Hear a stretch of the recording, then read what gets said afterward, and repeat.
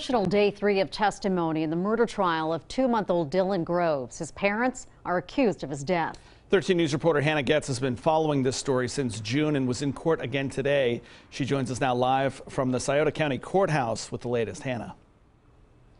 Rob, Jennifer, good evening. This morning, a Scioto County Children's Services caseworker assigned to Dylan's case was questioned by both prosecutors and the defense. It was a lengthy overview of the timeline of baby Dylan's short life and also insight into the pressures put on the Children's Services system.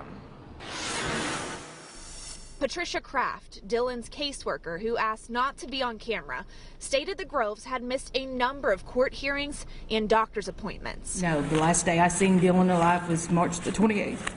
Near the end of April, with Dylan still missing, Scioto County Children's Services took custody of the Groves' other 14-year-old son.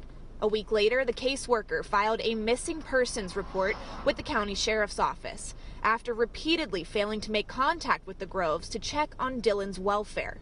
It wasn't until mid-June that Dylan's body was found at the bottom of a 30-foot deep well. The caseworker states she did everything she could under the law for Dylan, including suggesting an Amber Alert. She was told no. And supervisor stated that if an Amber Alert goes out, it would give a bad reputation for the agency because we lost a child. In the afternoon, the jury heard a very emotional testimony from Dylan's foster mother, Andrea Bowling.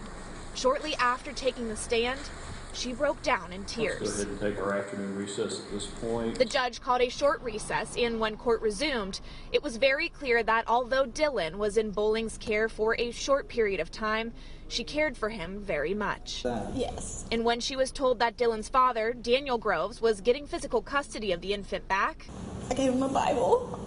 Okay. If you ever need anything, just call me, and I gave him my phone number. Did they ever reach out to you after that? No.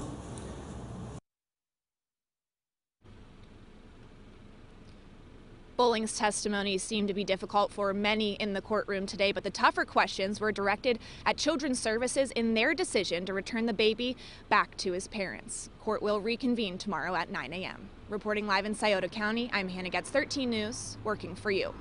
Hannah, thanks so much.